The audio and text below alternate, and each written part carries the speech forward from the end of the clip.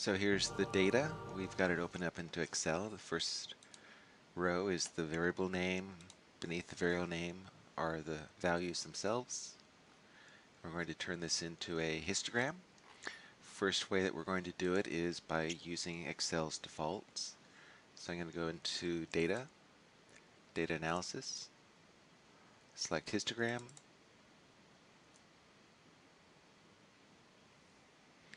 and then when that pops up, I have to specify an input range. I have to.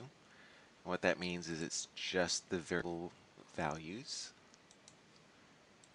And then if I want to, I can specify a bin range. That would be the limits to the classes.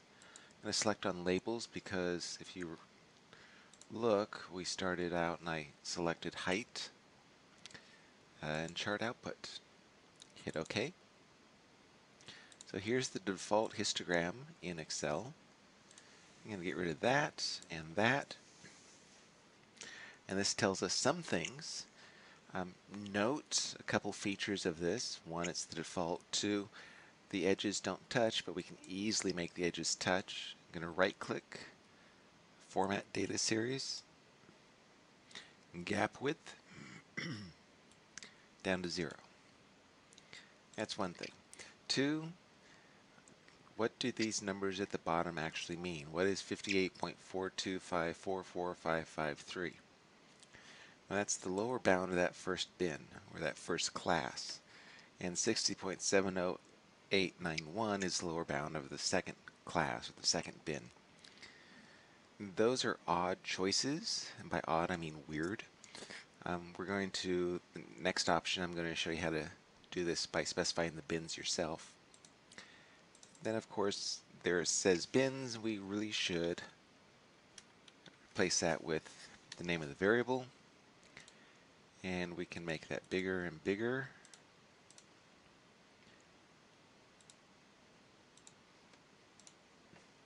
So there's the default. I can change the colors if I want. That's a nice color, I think. But the key to this is that the bin starts are weird numbers. So the second part of this, I'm going to show you how to create histograms based on your own selected bins.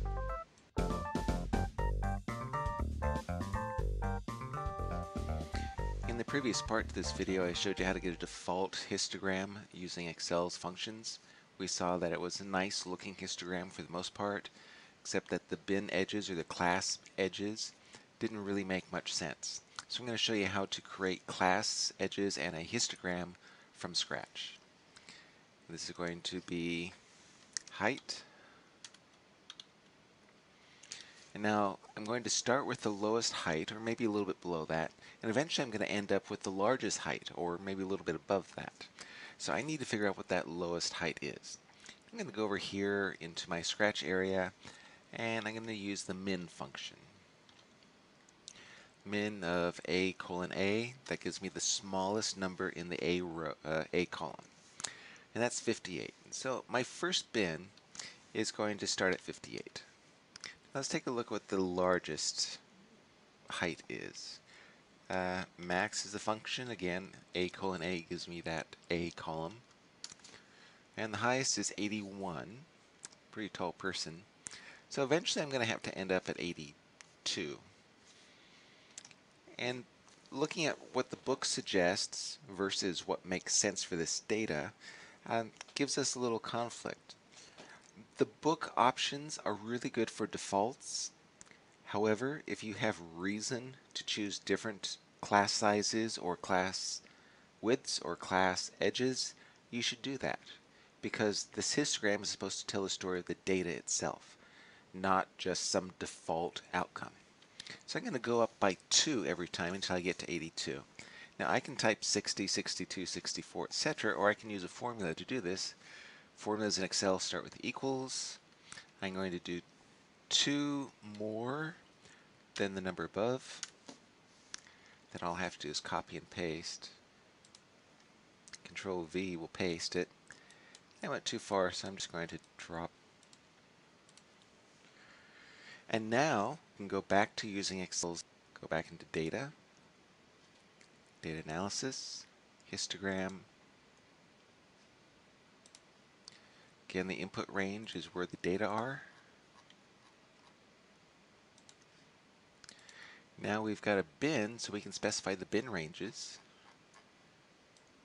Notice again, I'm also including height in that range. Labels, new worksheet, chart output, okay. So here's a better histogram. Again, we could select the width, the gap width to 0. We'd change the colors to, I don't know what color that is. Did I hit that button right? There we go. And there's a better histogram. Note that bottom is more. We probably should change that to 82. And notice when we change it over here, it automatically gets changed down there. Height, because that's in the A1 spot. I'm going to make that larger. Actually make the whole thing a little bit larger so we can see it. Now we've also got the issue with Excel of this 58 is the lower end, 60 is the lower, 62 is the lower, 64 is the lower, etc. So this first bin is, I'm sorry, those are uppers. So this first bin includes everything below 58. And the second is from 58 to 60, including 58 but not 60. And this is everything between 60 and 62, including 60, not including 62, etc. Except for the last one, which is 82 and above. Now, that's the second way of doing it.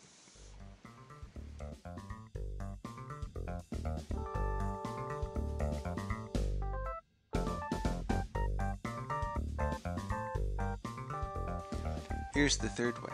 The first two ways relied on Excel's built-in capabilities to create that histogram. This way we're going to do it by hand. We're going to keep the bin widths that we had before. There's 58. I'm actually going to change this just to be clear. I'm going to make this bin read 58 less than 60. 58 to less than 60. That kind of messes up all of the others because these are formulas. So all I have to do is go back down here. 60 to less than 62. 62 to less than 64. And I continue doing that. Notice I labeled the first one, went back, relabeled it to be less than 60, and this one is 80 and above. So that's step one, determine those classes. Step two is now we have to create a frequency table. How many of these in column A are less than 60? How many are between 60 and 62? Well, here's one way of doing it, and it's just sorting column A. So I'm going to click on height. I'm going to go up to sort and filter, sort low to high.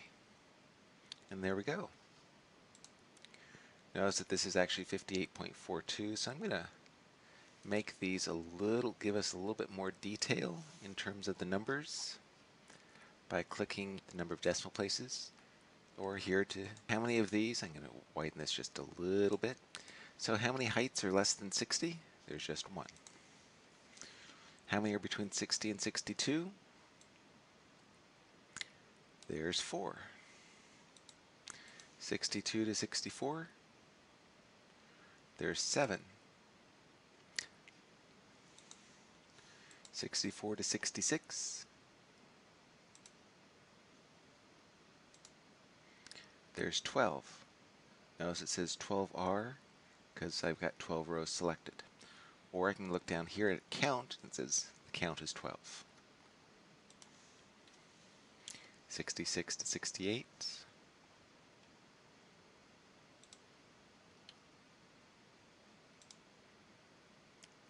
There are 23. And after doing all the counts, here's my frequency distribution. Now, a data set of size 100, this is a good process. It's easy, it's straightforward, you can see what you're actually doing. If you got a larger data set, you may want to use some of the functionality in Excel. Notice how, remember when we did min and max? Well, another helpful function is count if. And the first thing that you have to give it, the first slot, the first bit of information is the range of data. This is going to be from A2 to A101. And the second is criteria. Well, this criteria has to be less than 60, so we want to count everything if it's less than 60. So in quotation marks, less than, equal, I'm sorry, just less than 60. End quotation mark, in parenthesis. See that again for the next bin. Equal, count if, and the range again is A2 through A101. And the criteria in quotation marks, I want it between 60 and 62. So it's going to be less than 62. But I'm going to subtract off everything above it. And it's 4. This next one, count if. The range, A2 to A101, comma, quotation mark, has to be less than 64. But then we have to subtract off everything that we counted before. We have to subtract off that one, and we have to subtract off that one, etc.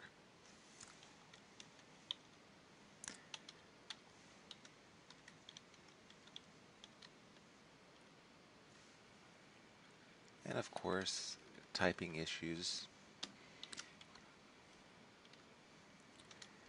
arise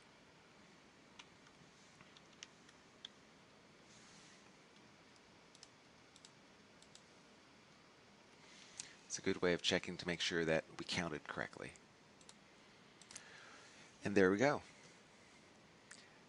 This last one is slightly different, just to save time and energy. I counted it if it was greater than 80. Or I could have done greater than or equal to 80. So this one's the one that's the longest. Notice I'm counting column A. If it's less than 80, then I'm subtracting off this, which is H11, this, which is H10, this, which is H9, H8, H7, all the way back to H2.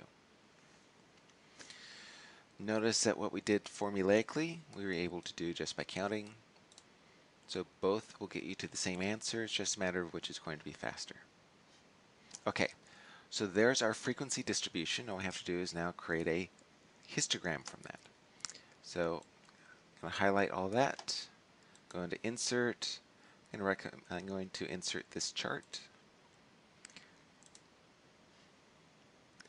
Make this a little bit bigger. Notice it's called a column chart.